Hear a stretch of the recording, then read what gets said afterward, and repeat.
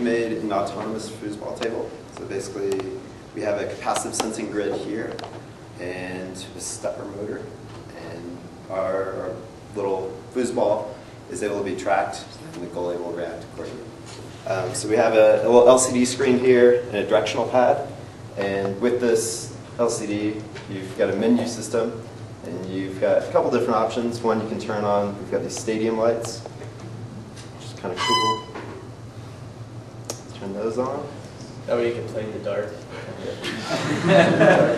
We also have a couple other settings on here. You can set handicaps for each team. You can set the max score for the game.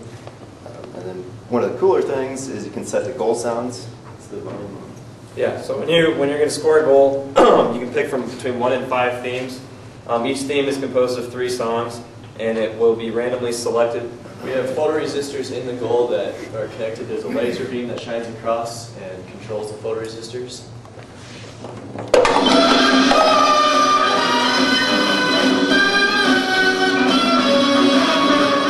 Okay, up front we have a bipolar stepper motor controlled by our capacitive grid here. The grid's made up of 4 subgrids controlled by PIC 16 F707s, which are pretty purpose-built for capacitive sensing. They have 30 capacitive channels each.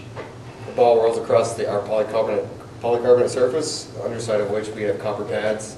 And when the ball is introduced to the area, one of the pads, it will change capacitance and change charging time of the capacitance circuit, and then it'll trigger a position. That position is relayed to the stepper controller by I2C.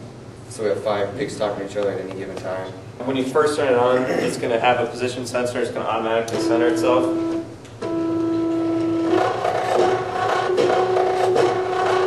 You can see it's kind of bouncing around, trying to get in front of that particular pad to block the shot. The ball comes in, we have the grids are offset so that each sensor, as the ball travels across it, the goalie then steps in front of where the ball is based off of the sensor. And then the idea being that it just keeps going, it keeps real time just detecting right where the ball is to eventually block the shot.